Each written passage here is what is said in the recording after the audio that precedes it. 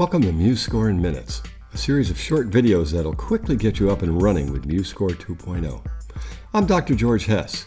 In each of these videos, we'll look at how to use some of the basic functions of the exciting new version of this program.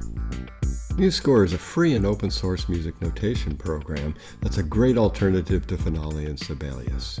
You can download it for free at the website shown on the screen.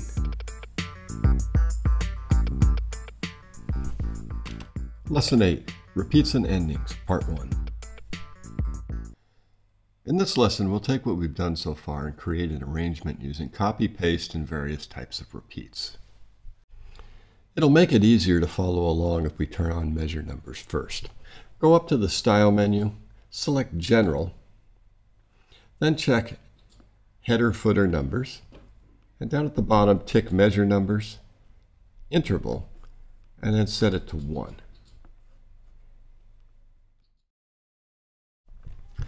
Now we'll fill out the rhythm section under the head. MuseScore has a very well hidden command that will let us copy and paste at the same time. I've selected all of my measures for the rhythm section, and if I type the key R, it copies and pastes it all in one stroke.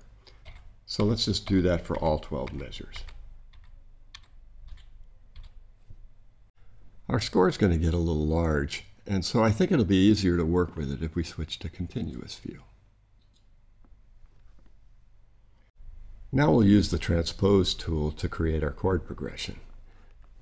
Going to measure 5, I'm going to select measure 5 and 6 in the guitar and bass, and go up to the Notes menu, select Transpose.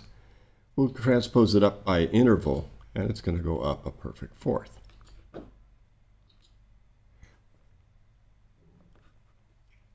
At measure 9, we'll do the same thing, but we're going to transpose it up a perfect fifth.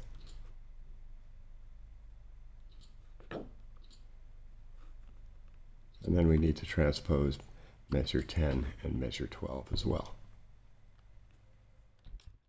It's pretty common to play the head of a blues twice, so let's go ahead and create first and second endings. We'll start out by using our repeat command, selecting measures 11 and 12, and type R. Next, go to the bar lines palette and select the backward repeat and drag it to measure 12. Go back to measure 1 and select a forward repeat and drag it to measure 1.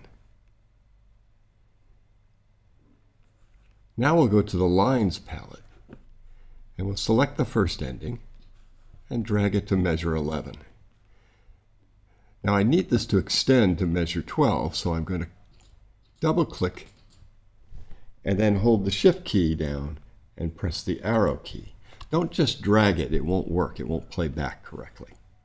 Now we can drag the second ending to measure 13. We need to do just a little bit of touch-up. Our first ending should have the pickup note in it in the melody, so we'll go ahead and change that.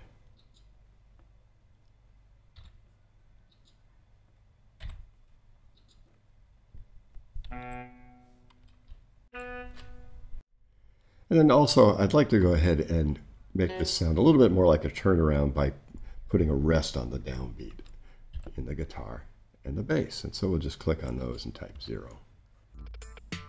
This has been MuseScore in Minutes, a production of George Hess Music. For future videos, please subscribe to this channel. And for information about music technology training and clinics, please visit our website. Thanks for watching.